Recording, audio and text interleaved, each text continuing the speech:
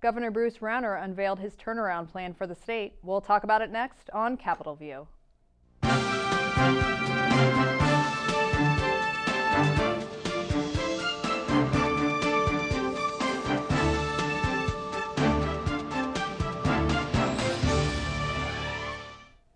Good evening, and thank you for tuning in to this week's edition of Capitol View, the show where we talk about Illinois politics and government. I'm your host, Jamey Dunn, with Illinois Issues Magazine, and with me today is Charlie Wheeler, Director of the Public Affairs Reporting Program at UIS. Charlie, glad you're here. Thank you, Jamey. It's always nice to be here. And Hannah Meisel with WILL Public Radio. Hannah, thanks for coming back. Thanks for having me. So Governor Rauner is making the rounds in Illinois once again to roll out his turnaround agenda for the state. He has put some of his sort of big ideas into a more concrete plan, and he is shopping it around the state, trying to get support for it. Charlie, what do we see coming out of this plan? A lot of these things were things the governor at least touched on when he was running for office. What kind of nuts and bolts are we getting from the governor's plan? I would say until we actually see the legislation, we don't have anything much more than talking points. His dog and pony show that he's trotting around all over the state is kind of a repeat of what he said in his State of the State message. And it basically boils down to we got to make the state more friendly to business, and one of the ways we do that is to trample down organized labor so that businesses can pay people less and make more money, and then they'll come and locate in Illinois. That's kind of the bottom line. And he's trying to get local governments at the county level and at the city level to adopt this resolution, I guess you would call it, urging the legislature to go along with the governor. So, I mean, he gets a chance to see Illinois in April, and in between the rain, it's beautiful out there, so I hope he's having fun.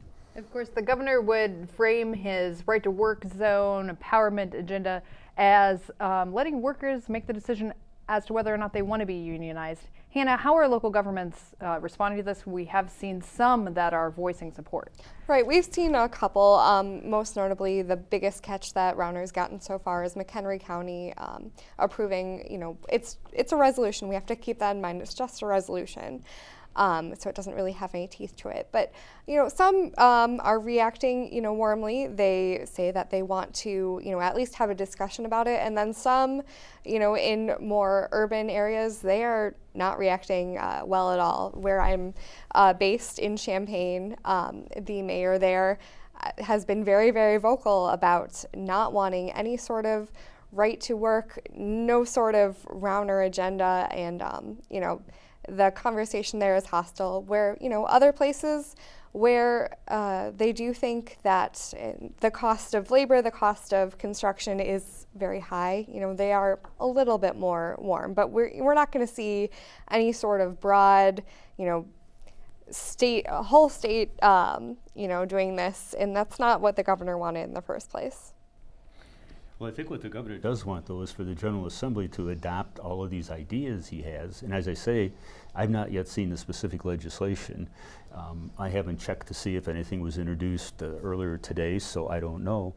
But until you actually look at what the language of the bill is, you really are kind of in the dark trying to make sense out of an idea that is more a campaign talking point than it is a specific spelled out plan of action, if you will. But Charlie, I'd like to get your thoughts on, the governor has talked about a property tax freeze. This is something you know a lot about as far as how the local property tax and school funding works. I pay it anyway. And so what are your thoughts? Do you think he's given more of a fleshed out plan? What's your reaction to in particular what he said that? on the property taxes is he wants to freeze the levy, the amount of money that local government units can ask for, and freeze it at current levels and not let them ask for anything more unless the voters within that district approve it at a referendum. Now, the property tax is a lot more complicated than that, and there are certain things that under the law local governments are allowed to levy for, even if there are limits in place. For example, if there's a huge legal judgment against the local government, they have the authority to ask their voters for however much money it takes to be able to pay off that judgment. And if you look at freezing taxes where they are, At the one hand, he's telling local governments, he's telling counties, cities, school districts, large chunk of the property tax, something like 60% goes to school districts. He's telling them, you can't ask for more money in the future. At the same time, he's telling cities and counties, oh, by the way, the money that is your share of the state's income tax under deals and legislation that go back to the introduction of the tax in 1969, we're going to take away some of that money too. So we're going to take away the money that you're entitled to by law from the income tax, and we're also going to make it impossible for you to raise property taxes. So the question is, where does he think local governments are going to get the money to pay for the costs of the goods and services, not expanding programs, but just paying for what they do now as inflation causes those costs to go up? April and May is the time that a lot of school districts start formulating their budget for the new year. And you know, right now with the promise or threat, however way you want to look at it, of a property tax freeze hanging over their heads, combined with what you were saying, Charlie, about freeze in the local government distributive fund, you know, they are kind of in a lurch, and they have to budget for the next year, and they don't know what's coming. You know, if the state even is allowed to, you know, freeze property taxes, which is kind of up for debate also, you know, schools will have kind of no option, because they might not get much more money from the state, even with Rauner promising $300 million more next year in school funding. And that kind of leaves Rauner in an interesting place too, because he campaigned as the education governor. Before he got famous for, you know, running for governor, he was famous in philanthropy circles for, you know, his work in education. So it leaves everyone in a weird place. Well, the state could go ahead, because basically local governments are creatures of the state. They can only do, with some exception for home rule units, what the statutes authorize them to do. And if the General Assembly and governor chose to, they could tell local governments, yeah, you can't ask for any more money. As a matter of fact, back in, I believe it was 91, we passed the property tax extension limitation law, the so-called tax caps. That imposed limitations on the ability of local governments to raise their levy, the amount they ask for, from year to year, to the lesser of inflation, or 5%. Now, it's never been 5%, and the last couple of years has been very low. There are certain exceptions, again, for lawsuit judgments, that kind of thing, but it's basically held property taxes in check. One other piece of this plan, Charlie, that I wanted to get your thoughts on was the proposal for workers' compensation reform. I know you've seen various iterations over the years trying to bring down the cost of workers' compensation insurance in the state. What were your thoughts on what Rauner is proposing? Well, I think what he suggested makes sense, and I think of all the things he's talked about, that's the one area that is most likely to see some fruit.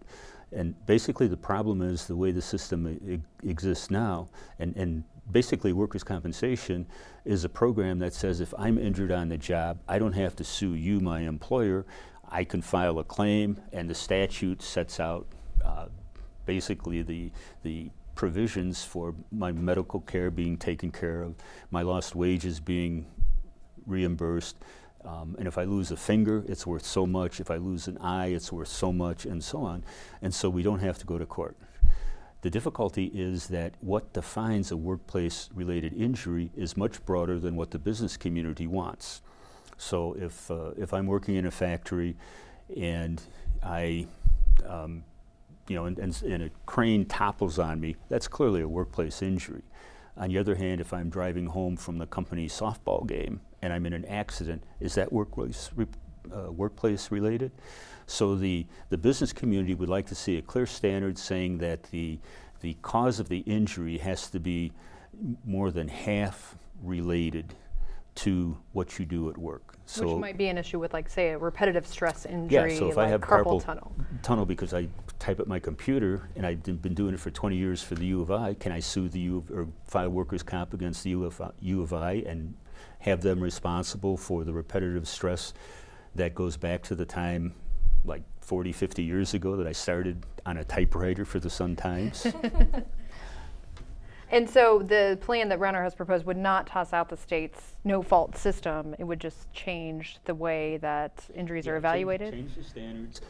also require, for want of a better term, require injured workers to go to doctors that the employer approves instead of having the injured person get to choose their own doctor and see only that doctor. It would reduce the reimbursements that are paid to doctors who handle workers' compensation cases. And there's some other changes in there. These are things the business community has sought for a long time. And in the discussions I've had with business leaders, they are much more concerned, I believe, about workers' compensation than they are about things like the corporate income tax. So as Rauner was shopping his turnaround agenda to various editorial boards, he made some controversial comments about the state's judiciary and the Illinois Supreme Court in particular. Hannah, can you fill us in about what the governor had to say? Right. Governor Rauner was talking the other day to the Daily Herald editorial board, and he said, that the Supreme Court was part of a corrupt system and that they were activist judges who want to be legislators.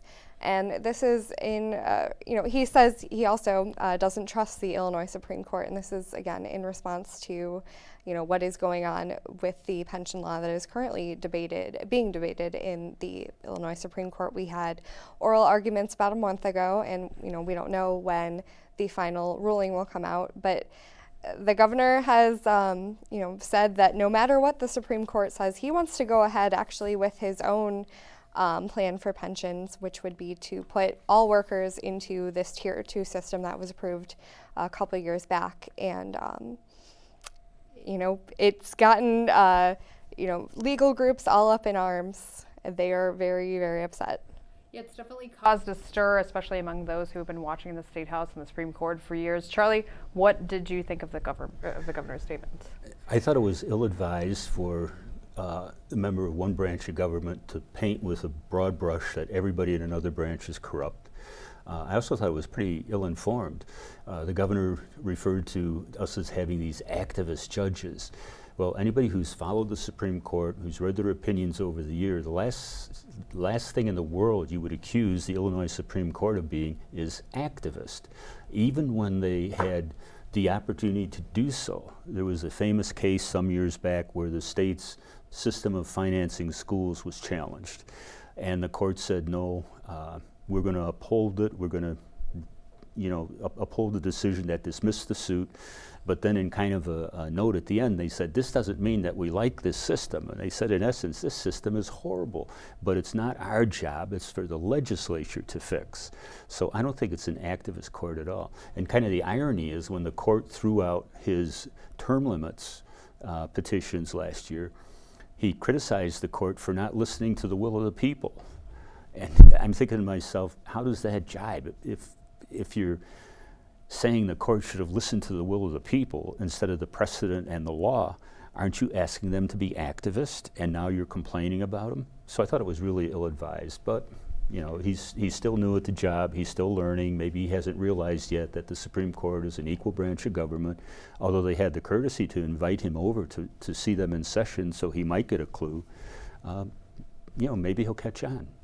He did kind of circle back and say that he was talking about the judiciary as a whole and concerns about conflict of interest because judges are elected and they take campaign money. Charlie, there is a lot of criticism about the way that judges are, elected in the state. Is there some kernel of truth beneath this, as you said, maybe ill-informed terror that the governor is going on? Yeah, the difficulty, if you want to look at it that way, is that we do elect judges. And that was a decision that was made at the time of the new Constitution being ratified. The voters of Illinois decided that they wanted to keep electing their judges. And particularly in recent years, after the U.S. Supreme Court ruling that kind of opened the doors for dark money, there's been a lot of money put into judicial races at the Supreme Court level all around the country in an effort to elect judges whose thinking mirrors the people who are making the donations. And in Illinois, the governor talks about the trial lawyers. Well, in Illinois, there's a history of people on both sides of the so-called tort reform, changing the civil justice system, putting huge amounts of money to try and elect people or keep them on the Supreme Court. The latest victim, if you will, was Justice Lloyd Carmeier, there was a well, not multi-million, but more than $1 million effort mounted last November to deny him retention. Carmeyer won his seat 10 years previously in what at the time was the costliest judicial election in the United States of America. He and his Democratic opponent spent in the neighborhood of $9+ million, kind of evenly divided. And Carmeyer had money from the business interests, a big chunk of it from the U.S. Chamber of Commerce. His opponent, Gordon Magg, had a bunch of money from the trial lawyers and the Democrats. So it's an ongoing problem. 4 years earlier, Tom Kilbride, who is a Democrat justice from the Quad Cities area, had to spend a ton of money to beat back an attempt to have him denied retention. And some of the people who were fighting against Kilbride were the same people who were fighting to keep Carmeyer. So if you're going to elect judges, that's a problem. Maybe one of the ways around it is to say we will publicly finance Supreme Court elections. There was legislation, and in fact years ago one of the co-sponsors was then Senator Barack Obama, to create a system of public financing for judicial elections at the appellate level, the appellate court or the Supreme Court. It didn't go anywhere. So the only way that you could get all of this so-called conflict of interest removed is if you went to appointed judges, but then that raises the question, who does the appointing, how do people get on the short list, and what kind of conflicts do they bring with them? So it's not an easy situation to resolve. That said, I don't think it's fair to say that the judges are a part of this corrupt system and to impugn their integrity. Because over the years, one thing that I've concluded about the Supreme Court is that it is pretty darn independent, and its allegiance is to the Constitution and the laws, not to any political party or not to any outside group. Well, the governor has been making lots of news over the past few days, perhaps because the legislature is on break last week and this week as well. The governor took some budget action on Friday that also caused quite a bit of controversy. Hannah, can you tell us a little bit about what the governor did? The governor froze a lot of grants. These are grants that specific programs apply to the state to get, and the governor froze them.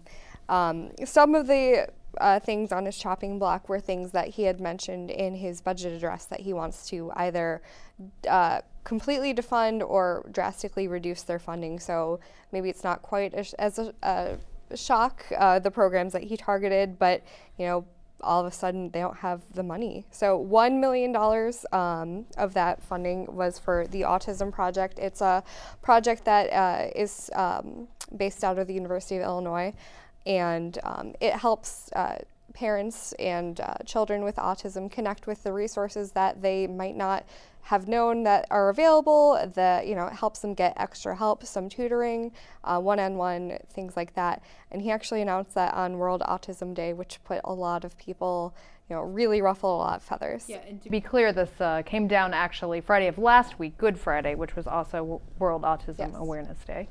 Another $3 million was for immigrant integration programs, you know, helping immigrants, you know, get things that they need, licenses, legal help, other things like that, connecting them to services that they might not know are available to them. Another was $7 million in funeral and burial cost assistance for people who, you know, already are, they have, you know, help from the state, from the federal government. Another $300,000 assistance for homeless, and $800,000 in HIV and AIDS programs. In this freezing of grants, it was only about $26 million, which, Charlie, in the overall state budget is kind of a pittance, but the programs that these grants fund do a lot with these small amounts of money, don't they? Yeah, and for example, Hannah mentioned the indigent burial program. The fact of the matter is that people who are desperately poor, receiving public aid, do pass away. And when they pass away, their remains are there. Now, should we throw them in a big pile and burn them? Or should we give them a decent, humane burial? The state, for as long as I've been following this, has always appropriated money so that when indigent folks pass away, they can have a decent burial. And funeral homes around the state rely on this, and some of them are run by Republicans, some of them are run by Democrats. And so what the state is saying is, no, we're not going to do that. And so the bodies of folks who passed away are going to be piled up, to use a crude term, and there's not going to be any resolution of how do we handle this. So it's just short-sighted. But to me, the bigger issue with what Rauner did is that House Speaker Michael Madigan was on the floor and presenting this agreement purportedly between the administration and the legislature to solve the budget crunch that we're facing in the current fiscal year. It involved taking a lot of money from other funds and reallocating certain dollars, roughly 2.5% across the board cut for most programs, except for a handful, including ones, as Hannah mentioned, the Autism Project, some other money for developmentally disabled services, and Madigan represented to the House members urging passage of this bill that these very important human service programs were going to be spared, they were going to be protected. And so now the governor turns around and cuts them. And so I'm thinking to myself, is he really that, what's the right word, out of it, that he doesn't realize that it's probably not a good idea to double-cross the Speaker of the House? And I look back at history. Rod Blagojevich, his first term, or his first year in office, his first budget, he asked for a lot of stuff, and the General Assembly gave it to him, including unprecedented ability to swipe money from these funds. Come the fall, or actually before the fall, come the time for the budget to be signed into law, Blagojevich made certain cuts. And he had represented to the state elected officials the cuts would be at one level. And he cut more deeply after giving them his word. And I remember when my class that year went in for a news conference with Jesse White, the Secretary of State, somebody asked Jesse White, what do you think of the new governor? And Jesse White says, he's a liar. And I about, well, I was totally flabbergasted. Jesse White is a very courteous, old school type gentleman. He rarely says a harsh word about anybody. And for him to call the governor a liar, but Blagojevich had told him one thing and they did something else.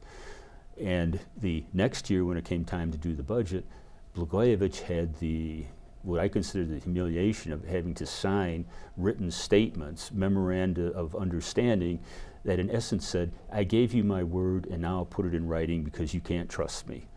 So I think it was just really a dumb move on Rauner's part to double-cross Madigan. And if it's a question of he said, she said, I would trust Michael Madigan before I would trust Bruce Rauner, because Rauner showed on the campaign trail that the truth is kind of wishy-washy. When it suits his convenience, he'll be honest. When it doesn't, he won't. It seems surprising given that, you know, this deal took a while, there were a lot of eyes on it, and folks were sort of looking at it to see what the broader budget negotiations might go like, saying if this goes well, then maybe it means that the leaders and the governor can work together. And now that all seems to be shot, Charlie. I mean, will it come to memorandums of understanding? That's something, you know, we're all wondering. I wouldn't be surprised, but from all the years that I've watched state government, people double-crossing Michael Madigan usually don't come out ahead for it. And it's not just Madigan. It's for state government to work, you have to have trust. You have to have trust among the leadership.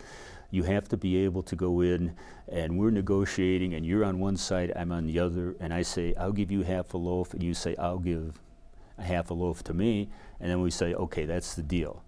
But if I can't trust you to follow through, why am I ever going to be compelled or feel safe enacting a deal?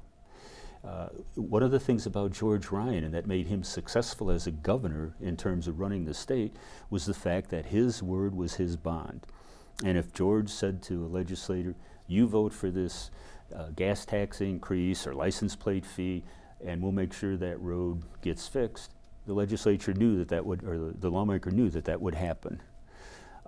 And I think Rauner has yet to establish that level of trust and credibility. And just having a $20 million slush fund on the side to threaten people with if they don't go along with you, I don't think that's enough to get the job done. We're seeing the governor, since he was sworn into office, we've seen him do things that require no work of the legislature, except with the exception of that budget fix that we saw a couple weeks ago now. But he has ruled by executive order, and this grant freezing that has been just him too. And so we're seeing him kind of govern the way that he was used to running a business. And so there's been questions since he began running for governor. Will he does he know how state government works? Does he acknowledge how slow it can be? Apparently yes, and he is going along with the way that he is used to things being. Now that that flies with some voters who, trust it. They said, I'm voting for Rauner because I know that he can go in there and stand up to, Michael Madigan and, run the state like a business, like we want, and, clean up Springfield. But then, that wins points for the short term, but for the long term, it's not going to be a very pretty road for the state budget for next year, because we haven't even really gotten there yet. That's true. And Charlie, we only have maybe about 30 seconds left, but there is a lot to get done when lawmakers return next week. Do you think we will see session go into the summer? I think, at least from the governor's comments, yeah, he's looking forward to being here in July. So there you go. Well, I guess we'll be seeing you all again then. I'd like to thank my guests, Charlie Wheeler and Hannah Meisel. And I'm your host, Jamey Dunn with Illinois Issues Magazine. And please tune in next week for Capitol View.